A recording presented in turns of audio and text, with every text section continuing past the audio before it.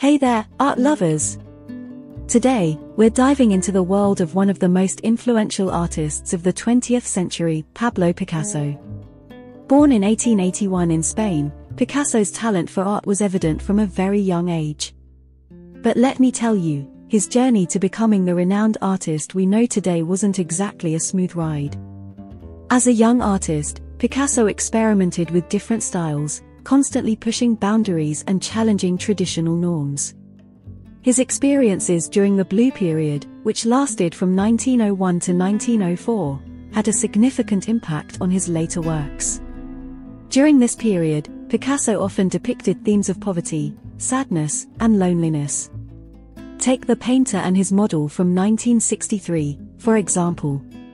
It reflects Picasso's fascination with art itself and how the artist and his model are intertwined. Fast forward to the late 1950s and early 1960s, and we see Picasso's exploration of new artistic ideas. One of his famous works from this period is the bust of woman after Cranach the Younger from 1958. It showcases Picasso's experimentation with cubism, where he breaks down the subject into geometric shapes and angles. In 1956, Picasso's Woman Sitting on Blue-Red Background and Woman's Head profile demonstrate his fascination with the female form.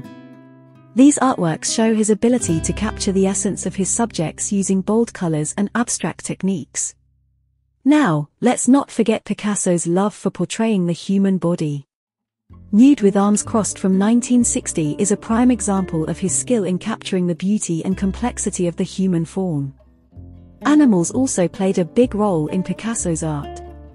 In Woman with a Dog from both 1962 and 1956, he depicts women accompanied by their loyal four-legged friends, showcasing his interest in the relationships between humans and animals.